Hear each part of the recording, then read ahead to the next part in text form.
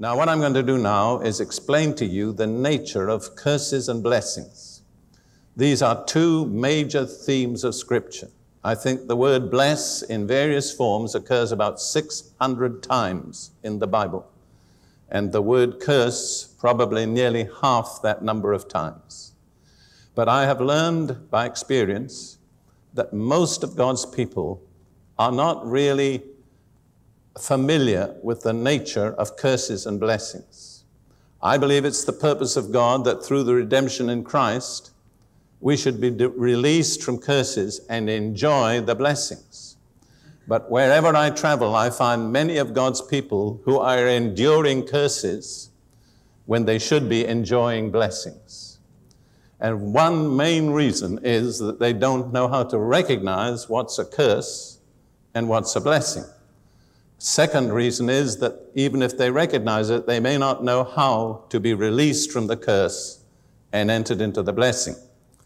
So let me begin by offering you a simple definition of blessings and curses.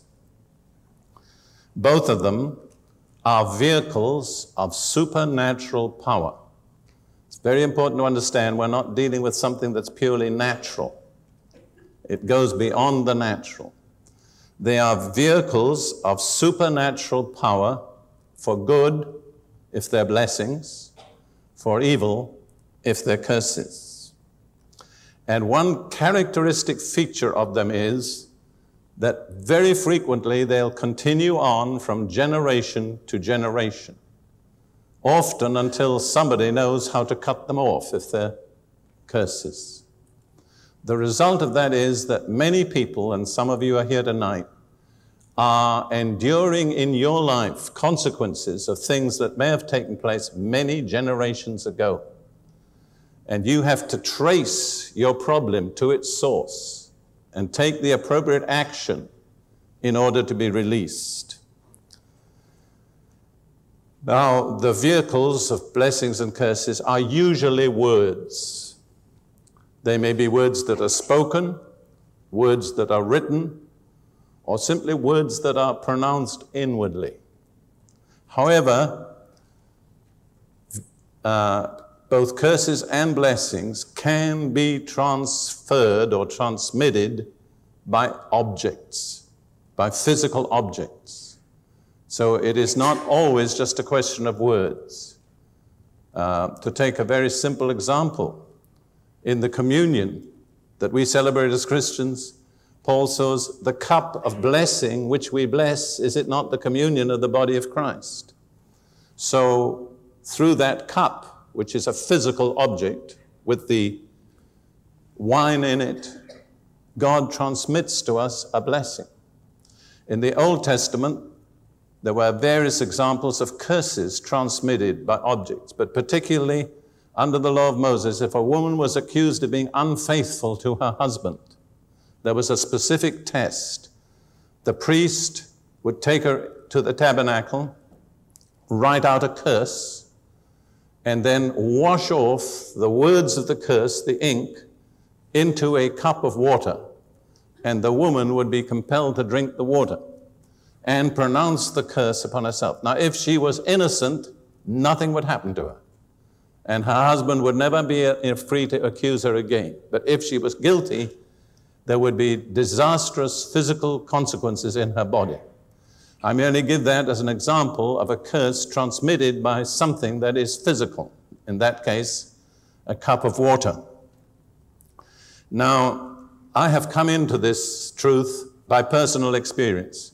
I hardly ever preach on anything that is mere abstract theory. Nearly everything that I've ever taught has been related in some way to things that have happened in my life. And this is particularly true of this message. I want to give you 3 personal incidents that gradually alerted me. I didn't come into this just in one moment. It was a gradual process of unfolding truth. And I think God supervised my education by permitting me to have certain experiences and deal with certain cases that opened my eyes to these things. Going back to the end of the 1960s, when I was living in Fort Lauderdale, Florida with my first wife, Lydia, I had inherited from my maternal grandfather various Chinese pieces of art and culture.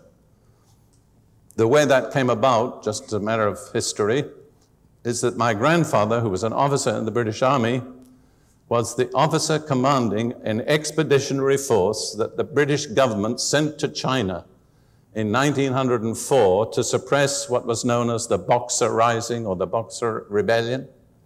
And he returned with various items that he had acquired in China. And in due course, through my mother, some of these passed by inheritance to me. Among them were 4 gorgeous embroidered dragons, each one on a separate piece of material. And I mean, the colors were gorgeous. And I learned from somebody who knew a little bit about Chinese culture, they were imperial dragons because they had 5 claws. Ordinary dragons just have 4 claws, but imperial dragons have 5 claws. And I really was very close to my grandfather, so these meant a lot to me. So when we set up house in Fort Lauderdale, I had these 4 dragons framed on our living room wall. But after a while, the Holy Spirit began to trouble me. Have you ever been troubled by the Holy Spirit? You know what we do at first? We shrug it off and we say, no, that's nonsense. It couldn't be that. Anyhow, the Holy Spirit would say to me, now, in the Bible, what does the dragon represent? Well, I knew the Bible well enough to be able to know the answer to that. The dragon represents the devil, very clearly. Revelation chapter 12, verse 9, and so on. Well, then he would say to me, is it appropriate for you as a servant of Christ to have on the wall of your living room something that advertises the devil? Well, you know, I struggled with this for a little while, and I said, all right, God, you win, I'll get rid of the dragons, and I did. Now, I didn't do that with any motive except obedience to God, but the results were quite remarkable. Up to that time, I had been just getting by financially. I traveled and preached and received honorariums, and they covered our needs, but we had no real surplus. Also, there were certain strange things happening, even in my family. I was finding it difficult to communicate with my wife. And then I was entitled to an inheritance from my parents, a very substantial sum of money. And because of various irresponsible acts by other people, the inheritance was interminably held up. Now, I just got rid of the dragons, but I began to realize that my whole level of prosperity had changed. I didn't do anything different, but the next year my income doubled without making any changes. Then I received the inheritance. It was released. And my first wife and I were able to purchase a house, which was a rather big step of faith for us, but we felt very clearly directed by God to purchase that house. Now, I'm not just preaching prosperity, because I think that has to be very carefully qualified, but prosperity with a purpose. We moved into that house, we lived in it for 9 years, and we sold it for more than 3 times what we paid for it.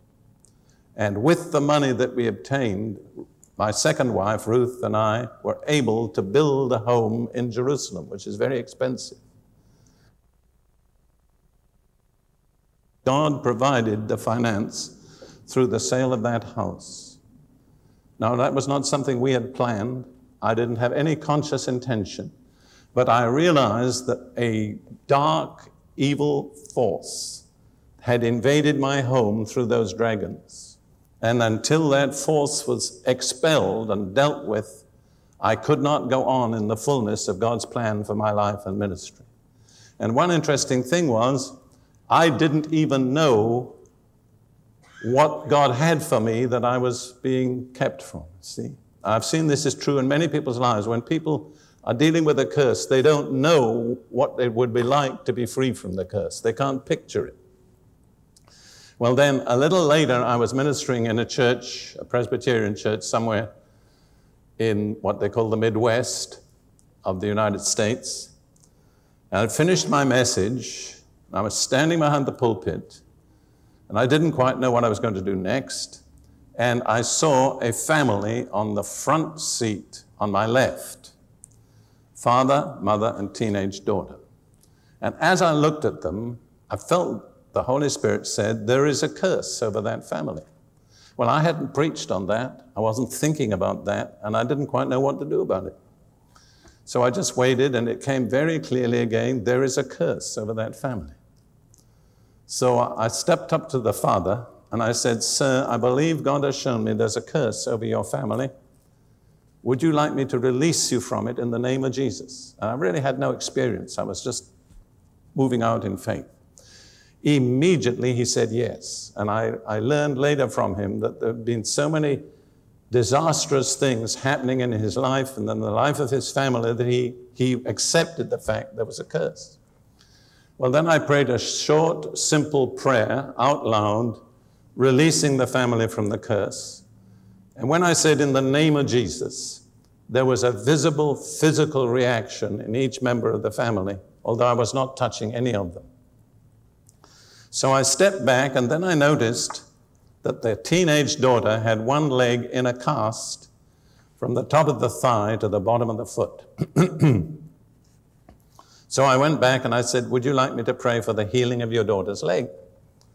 And he immediately said yes, but he said, you ought to know she's broken the same leg 3 times in 18 months, and the doctors say it will not heal. Well, if I heard that today, that somebody had broken the same leg 3 times in 18 months, I wouldn't really doubt that there was a curse in operation, but it was new to me. Well, I said, all I can do is just pick the leg up in my hands and say a simple prayer, which is what I did. A few weeks later, I got a letter from the man thanking me and saying specifically that when they went back with the daughter to the clinic to have the leg x-rayed, the x-ray showed that it was healed. And very shortly afterwards, the cast was taken off. But as I meditated on that, I realized this, that the curse which God had showed me over the family was a barrier to the healing of the daughter's leg. Until that barrier was removed, prayer for the healing of her leg would not be effective. And this is a principle that I've seen now hundreds of times, that a curse over a family or over an individual can be an invisible barrier that keeps away the blessing God intends those people to have. In my case, through the dragons, it was the blessing of financial prosperity and a release to God's will. In the case of this girl, the blessing was the healing of her broken leg, but the curse was the barrier.